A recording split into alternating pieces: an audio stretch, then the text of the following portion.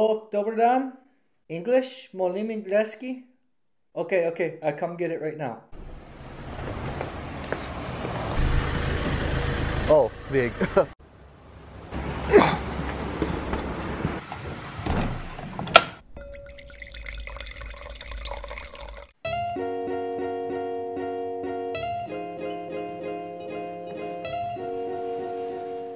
It was so beautiful out this morning, and now it's raining cats and dogs. I always get excited when a new package arrives. So just over a year ago, in the fall of 2019, I was in Portugal for 2 weeks. You know, going to Portugal is always special, but last year it was really a magical couple of weeks. I started in the Douro for the Douro Boys auction, then moved on to the Dao, Bairrada, Alentejo, and then ended up in Lisbon. In Lisbon, one of my friends, Andre Ribeirinho, took me to this tiny wine bar called Black Sheep Lisboa, owned by an American couple. It's just a tiny wine bar in Lisbon. It kind of reminded me of kind of the old sitcom Cheers. Sometimes you wanna go where everybody knows your name. When you go in really homely feeling, seemed like the owners knew all the customers coming in. And that evening was my most memorable wine bar and maybe even bar night of my life. During the course of an evening, there were just so many different people coming in and out. A group of Canadians that were living in France, a group of American winemakers, a retired British man that lived around the corner, a Portuguese filmmaker.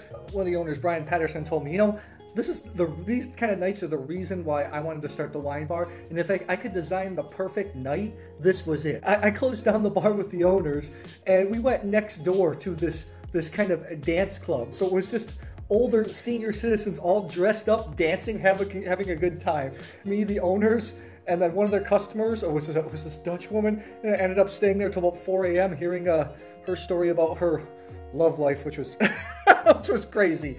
So the owners of Black Sheep Lisboa have started a wine distribution company called Real Portuguese Wine. They focus on minimal intervention, kind of natural Portuguese wines that are difficult to find anywhere else. And just before we get into the video, you guys have to know that we are affiliates of this kind of, this wine distribution company. You'll see a link. You can get 10% off in the description box. So I think this is a really valuable category, and let me tell you why. Natural wines are really trendy at the moment. Well, before COVID and everything went down, they were all the rage in all these hipster bars around the world. But with that came, the prices started to rise quite a bit. What the cool thing about Portugal is the wines are very fairly priced, especially when it comes to minimal intervention wines, orange wines. So Brian and Jen of Real Portuguese Wine have set some wines for us to taste. I'm going to bring in the toughest palate I know. I'm tolerant of these minimal intervention wines that can have sometimes some off aromas. Let's see what this tough palate says. Okay, once again, brought in the big guns, the tough palate here. So, tell me about what your impressions are of minimal intervention Portuguese wine. I don't have a lot of experience with it, to be honest. I mean, I've tasted a handful here and there, and I have a really good impression of the wines that I tasted, because I think one thing that's really interesting is all of the Portuguese natural wine I tasted, they're all made from local varieties, and they have plenty of local varieties, so you really got to experience different flavors.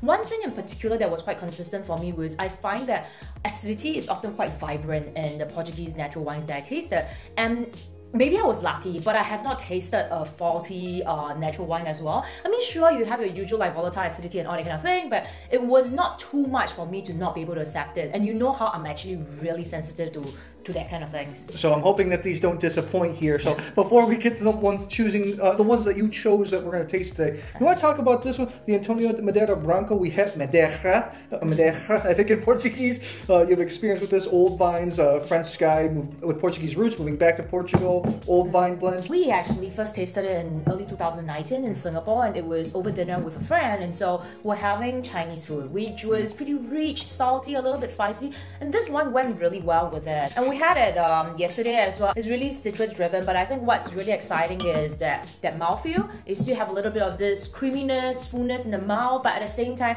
it's got a very nice, approachable and friendly aroma. It's just a wine that I think you can literally offer to any wine lovers. If they are open to orange wine, they would not say no to this one. It's like juice. I have quite a few certain like styles or profile of orange wine that I really like to drink, and this fits right into that easygoing wine which I can have morning, afternoon, night. For me, it's not the most complex. It wasn't the most complex wine in the world, but it's just something I enjoy. I drank like 3 glasses like it was juice. So you chose this rosé, and you were a little bit scared at first because of the ladybug on top. I wonder why they do that. I mean, when I look at ladybug, you have ladybug in a vineyard, which is not a good thing. But the color is lovely. It's made from Torre, right? 100% Torre Nacional, a variety that you'll see a lot in port. This is the Serradinha, I think that's how in Portuguese. Vinho Rosé 2019 from around the Lisbon area. Dark color.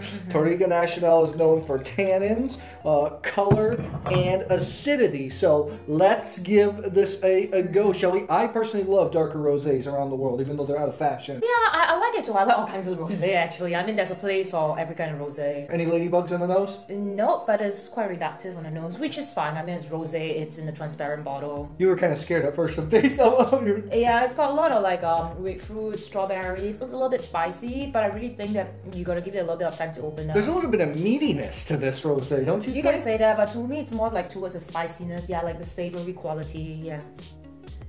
Actually, it's complex. It's not. Don't think of your Provençal light-colored rosé. This is a rosé with some complexity, some body. You want the spitter? It's quite big on the palate. Yeah, acidity is quite high. Maybe there's a little bit of reduced sugar as well. You think? I think it's pretty. It's not sweet, but it just has a very nice body. I still think it's still quite spicy, and you really feel the acidity on the finish. It's got this citrus bite to it, like more like lime than lemon bite to it. Are you scared of it? Tasting it now? No, and it's got a nice tannin. It has this a little bit towards like the black tea kind of tannin, but really subtle. I'm not gonna score in this video. You're just gonna have to read our upcoming article about these wines. I have to tell you right now, it's exactly what I would expect from a darker colored rosé. A little bit of meat, just a touch of tannin. It's pretty. I really enjoy it. It's like almost like. I don't want to say it's a light red because it has more tannin than a light red, right? And it has more acidity than a light red. But you have a point there. I think it kind of is between like what you would expect from rosé and a light red wine because of the body. Do you enjoy this or not? I mean, you really enjoyed this. I would give a final verdict like in a while because I really do think it's quite reductive and I'm not being fair to the wine, but I think I would say I'm more intrigued by it than like really impressed by it right now because I think this is quite a different style of rosé. I need to stop touching this ladybug. Anyway, ladybug. Is that it doesn't even make the noise, right? Let's move on. Another maverick in the Dow. This is the Torre de Tavares 2018 Mencia. And this is weird. So he's also like Antonio Madeira, up there in the Dow, the Burgundy of Portugal, working with old vines, kind of laissez-faire winemaking. The difference here, this is weird. In Portugal, the grape Mencia is called Jaén. So I don't know why he chose Mencia, but you love the grape, right? Yeah, I love it. I love it because it's got a certain fullness about Mencia, and it's got a little bit of this lushness that sometimes reminds me of Merlot as well. Let's give this a go. I love whites and reds from the Dow. I don't think I actually have had one that I've not liked ever. So let's give this a go. What are you picking up here? I wonder if it's a little bit carbonic maturation.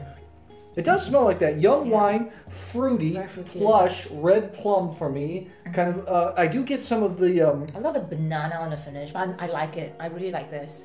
This, from what I understand, this guy's really laissez-faire. No temperature control, nothing. Just kind of lets the wines just kind of do whatever their own thing. I like it. It's like a fresh basket of different kind of like forest berries. A little bit of this like banana. I wouldn't even say banana. Maybe towards a little bit banana cream. You get a little bit of that quality, which is nice here. It's really little, but it gives that lift. I love the tannins in here. It's fruity, but then it like grips you a little bit on the finish. Nice wine. I really like the tannins. The tannins are a lot more than I would expect. I would say it's a little bit astringent, but it's more young and firm than astringent, which makes it refreshing. structured. I like it. Well, we tasted about three of these minimal intervention Portuguese wines. I actually really enjoy this too. By the way, I'm sorry. I think this is gonna get a pretty good score for me whenever It's going to become more complex. I think now I'm getting a little bit of this stemmy quality. I really enjoy it. Okay, so winner. Our friends at Real Portuguese Wine picked these out for us. So, you know, according to your guidelines, cleaner wines, not as much VA, no bread. What do you think? Love it, love it. I think these are exactly the kind of ones, and they're all low alcohol, you know, Yes. 12.5, 12.5. These are really just the wines that you can drink a lot of with friends. Are they glut wines? I use the word glug glug, but I don't try to do it when I do my reviews because I think it can be a little bit of an insult to the winemakers as well. Like it's accessible, but at the same time, I think even both the rosé and this red has a little bit more quality than that. It has just like nice tannins and structure. Yeah. We are affiliates of this company, Real Portuguese Wine. They're shipping all over Europe. You can check out our article, and in the description box for a link, you can get 10% off if you order with that link. The cool thing about minimal intervention Portuguese wines, or Portuguese wines in general, are the prices are ridiculous low. You know, especially orange wines, minimal, you know, natural wines are kind of trendy right now. The prices can kind of go through the roof. These are still all fairly priced, right? So on that point, I think it's also good to try natural Portuguese wine because I think it gives you a very good idea of the true variety expression of a grape. Like you really taste what kind of fruit flavors and all that without too much makeup on the wine. So do it. All right, guys, enjoy. Check out the link. We will see you at the next episode. Oh. Hello, thanks for watching. Hey, you made it to the end. Make sure to subscribe to our YouTube channel. Click the bell so you know when new videos are out. If you like content like this, check out our Patreon page where you get some behind the scenes exclusive content. Thanks for watching. Cheers. Cheers.